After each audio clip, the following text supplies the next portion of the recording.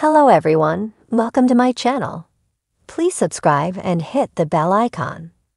Mama June reveals daughter Anna's scary cancer is terminal after 4th round of chemo. Mama June Shannon described life as an emotional roller coaster as she revealed her daughter Anna Chickadee Cardwell's cancer is terminal.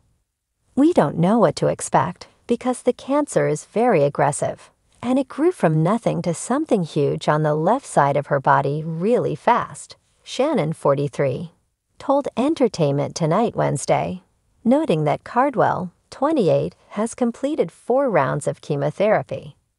The Mama June Family Crisis star's daughter Lauren Pumpkin Efford chimed in.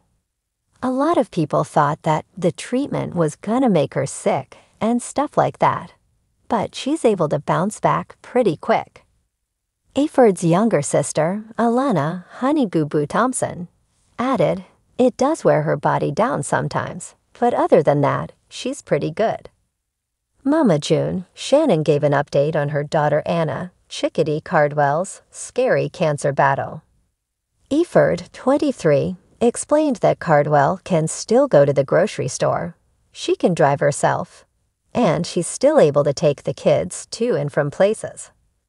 However, the mother of two doesn't have hair, she has no eyebrows, and she doesn't have any hair on her arms or anything like that, according to Efford.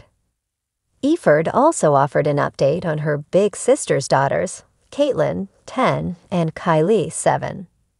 "We don't know what to expect because the cancer is very aggressive," she explained. Mega, the 10-year-old, is aware. "I don't think she fully understands," she shared. "I think she understands that Mommy is sick, and Mommy might not be here for a while. She's 10, but she's a lot more mature than that because she's been raised around older people."